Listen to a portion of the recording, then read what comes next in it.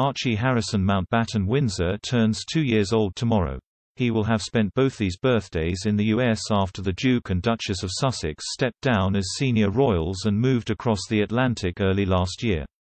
It emerged yesterday that Meghan has written a children's book called The Bench about the special relationship between father and son, and it is inspired by the dynamic between Prince Harry and Archie.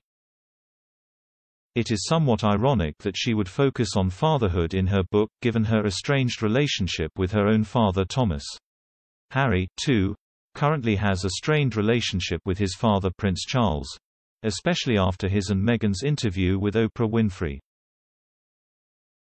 Meghan's relationship with her father became so difficult that she did not even want to contact him after Archie was born on May 6, 2019. However, she did want him to know before it was officially announced, so she asked her mother Doria to tell him. That said, she told her mother she did not want to know whether he replied or what he said back.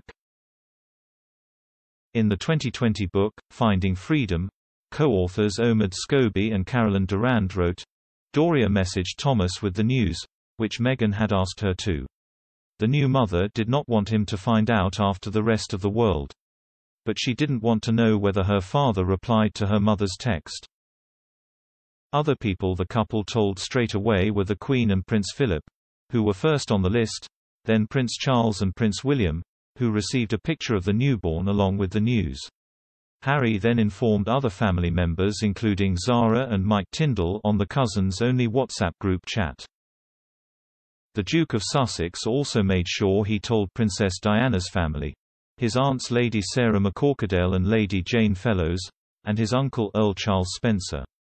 He also told his former nanny Tiggy Legg-Bourne, who he wanted to be the baby's godmother. Finally, Harry informed palace aides like Sarah Latham, their head of communications, just as they were leaving to return to Frogmore Cottage in Windsor. After they got home, Meghan set about telling her friends. She told one, "He's barely cried. He's an angel." To another, she said, "If my son is half of what your children are, I will be so happy."